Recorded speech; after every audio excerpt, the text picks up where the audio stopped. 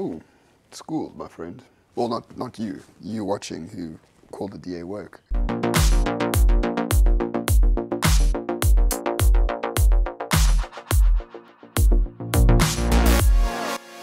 Helen, hello. Welcome to Morning Shot. Welcome back. In terms of position in the DA, so John's the leader. You have a very long title, like something from the Republic of China. What is your title again? The chairperson of the Federal Council. That's right. So how do those two positions interact with each other on the daily? So John already explained what he does, which is rather broad. What do you do? Well, my job description is also rather broad. There's a nice basket clause in the Constitution which basically says everything except leading the party in a direction, setting the vision for the party and all of that, which is John's lane primarily and solely. And my job is to make sure that the interface between the administration of the Democratic Alliance and the politics works smoothly, and that we implement what the politicians decide. So obviously the common argument is that the party is run by yourself, and that John is apparently the puppet of the real master, the real madam of the party, which is yourselves.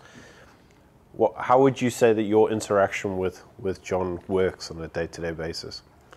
Well, that allegation is absolutely absurd, and it is invented by people who somehow wish to present me as a broomstick-riding politician that controls all around me, which of course is absolutely not the case. John is obviously the leader. I take direction from him. He regularly interacts with me and points the direction in which we have to go. I regularly report to him about where we're going, and I'm very careful not to get into his lane. I know exactly where his lane is. I've been in that lane before, and I'm definitely not in it now. John, when are you going to give Helen back her Twitter password? I didn't take Helen's Twitter password away. Helen is being careful on Twitter for her own reasons, because she also knows that we've got one mission, and that's the moonshot election in 24, and nothing should distract us from achieving that. But Helen is her own person. I don't tell Helen what to do. We work together in a very collaborative way, as we always have.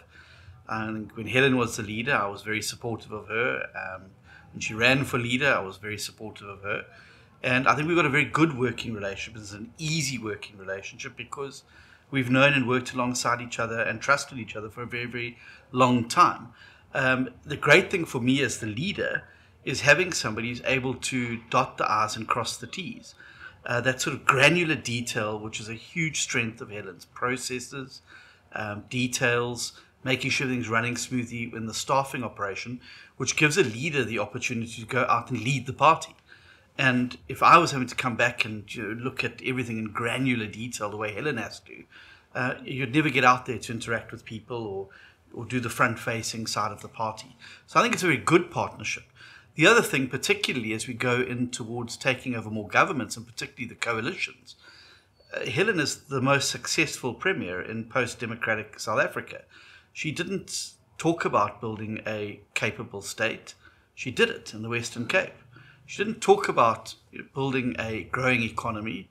She built it in the Western Cape as premier.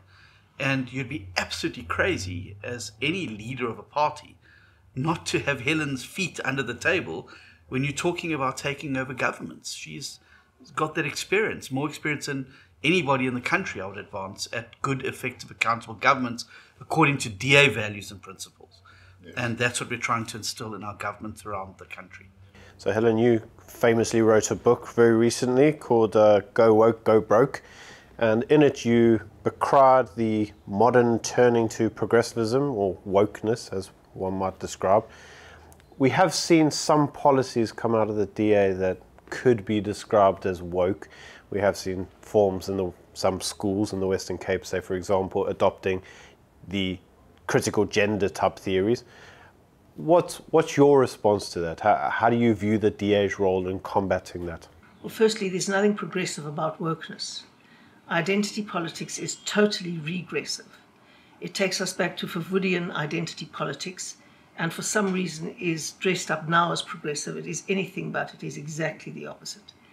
And in fact, we have never gone to critical gender theory in our provinces at all. In fact, the DA has just adopted a position paper on the issue that is facing many schools, which is the rise of transgenderism in classrooms and the dilemma that many schools face in dealing with it.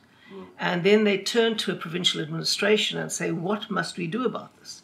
Now, our position paper says very firmly that this is the purview of governing bodies. So school governing bodies who have this power must draw up a position on it. The DA's position is very firm. We recognize that there are different biological sexes. That is a fact, a proven biological fact, otherwise you can't have reproduction. And so we do believe there are different sexes.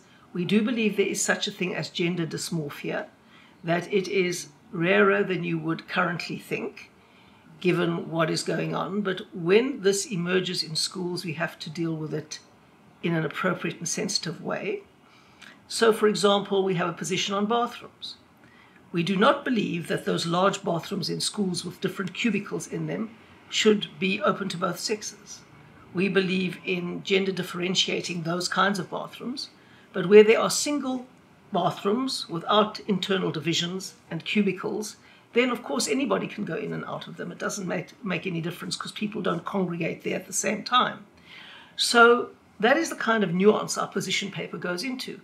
We do believe that boys and girls sports should be separate, for example. And we do not believe that boys identifying as girls should participate in girls' competitive sports or vice versa. So that is our position paper. There's nothing woke about it. And it rests in the fundamental belief that the wokes would reject that there is a difference between biological sexes. Ooh, school, my friend. Well, not you. You watching who called the DA woke. Just final question from us. 2024 is coming up. John says it's the moonshot election. You've built coalitions in the past, as John mentioned, and I agree with him that you are the coalition, not expert, but you are a real influence in the coalition building aspect, especially that the DA wants to partake in. Since the local government elections last year, there's been great progress in there. There's been a coalition agreement. You're in contact with a lot of opposition parties. How is it going at the moment, creating this opposition bloc that might hopefully take over in 2024? No doubt there are challenges, I can understand that, but overall, is it more difficult than building a coalition in Cape Town in 2006? Or is it all that you've experienced helping you, making it a bit less of a risky prospect? While all of the experience does definitely help me, it is extremely difficult. Just take one example of Nelson Mandela Bay, where Retief Odendaal was elected by 60 votes to 59.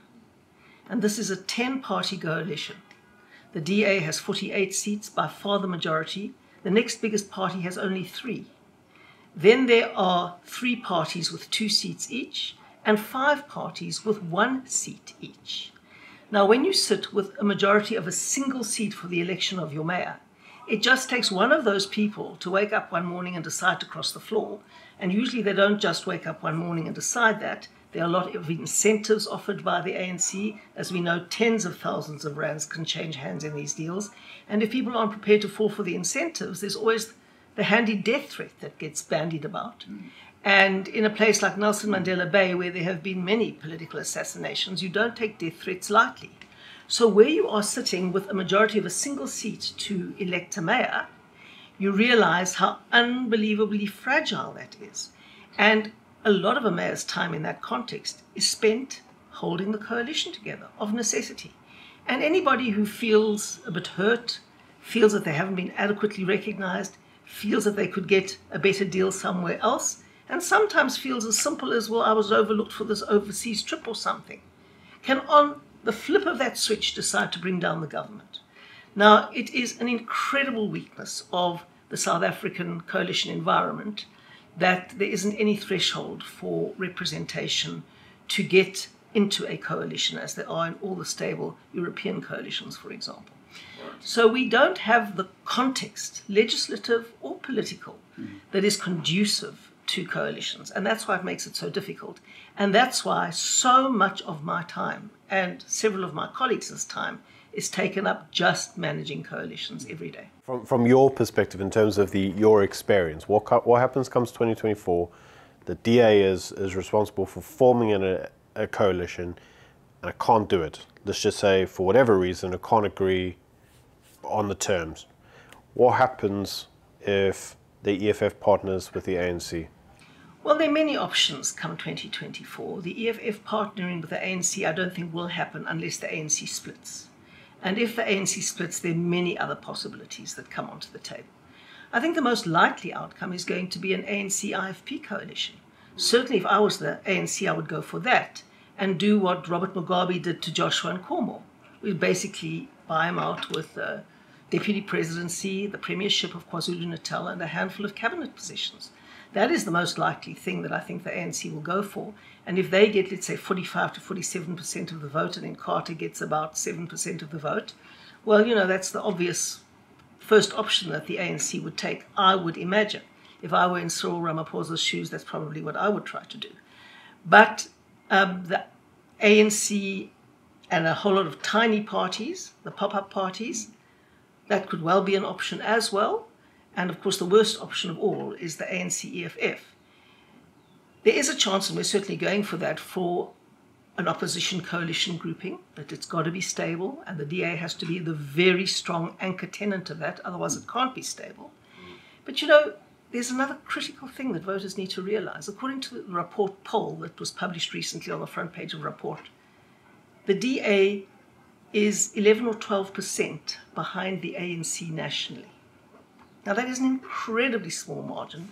It's the smallest difference that there's ever been. And people must realize that if they really want stable and good government, to close that gap even more, and to potentially give us an overall majority, which we actually could get, given that the differential is narrowing so dramatically, and given the fact that the ANC is likely to split in future. You've famously said 2 million people have immigrated out of the country since the ANC's ruled. And obviously, if they had stayed, most of those people are DA supporters. So what would you say to people who are on the fence of either A, looking to immigrate, or B, considering a smaller party? Well, we're a liberal party, so we believe that people must make up their own minds and chart their own course in life. All I am saying is that we in the DA, every single one of us, works our hands to the bone to ensure that South Africa works. And we are now the biggest party in urban South Africa. That's an enormous jump from where we last were. We are the biggest party in urban South Africa, and we have DA mayors in 5 out of 8 metros. That couldn't have been considered possible 10 years ago. So that is where we are. And the prospects look better and better. So the point is that people are realizing that the quality of their government lies in their hands. They need to vote for it. And we have proof points right in South Africa, in Cape Town, in the Western Cape, in the 16 municipalities that the DA governs outright with an overall majority. There are the proof points. And more South Africans are getting it. Yeah, so final question from me for John. I made a tweet once where I said, underrate Helen Zille at your own peril. And I'm still not going to make one about you in the same way. But, I mean, Helen has been an utter asset to the party, and ups and downs and coalitions and this and that and the rest of the thing. Do you think the DA would be a much poorer party if Helen, I'm acting like she's not here, but if Helen retired 3 years ago? Undoubtedly, and that's what frustrates me the most about these people who say, well, why is Helen still there? There's a time to come, there's a time to go, as some previous person who's a member of our party has to say all the time, although he's now trying to make his comeback in another party. South Africa's never needed the Helen Zilles of the world more than it needs them now. We're going through a very, very shaky time. Steering us through coalitions, forming new governments, and making sure those governments deliver is the work that needs to be done. And there's nobody in the country who knows governance and coalitions better than Helen. Helen piloted coalitions in this country in Cape Town, where she managed an 8-party coalition where she was elected mayor by one vote with one other party abstaining. She has that experience, and as long as people have got the ability to serve and have the passion and drive that people like Helen do, and the love for country that Helen does, they should be serving. They shouldn't be forced into retirement, or just because somebody doesn't like the fact that you are able to speak your mind or you've got strong opinions. No, we need those South Africans to stand up now and be counted, and to put their hands up and say, we want to make a difference in saving the country. And I'm very glad Helen didn't retire 3 years ago.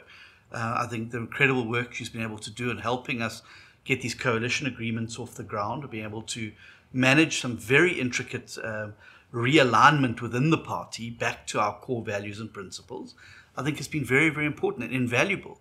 And I think that when the long arc of history looks back at Helen Zille's career and Helen Zille's post-leadership career in the DA, it's going to be seen much more favorably than the critics and naysayers and talking heads and commentariat would like to have it said. Helen, while you're here, I don't want to blow smoke. I know you have to go, but there's really a sense of like duty for you, almost like it's a service. It's something you have to do, irrespective of the costs. I'm sure the costs are great as well, but that's rare, one would say, in politics. No, there are no costs for me. I love the job, and no one conscripted me. I stepped up to the plate and stood for an election, and it was a tough election, and I had wonderful support and help through Ashaw, Sarupin and others who helped me get elected. And I love doing the job every single day. I love South Africa. And my parents were refugees here. If it hadn't been for South Africa, they wouldn't be alive today. And I know what it does to a family to be dispersed all over the world and not to be able to raise your family in the place where they were born, and to ensure that they can have dreams for the future in the country of theirs. And so it's not a duty for me. It's an absolute life passion and something that I wake up to do every day.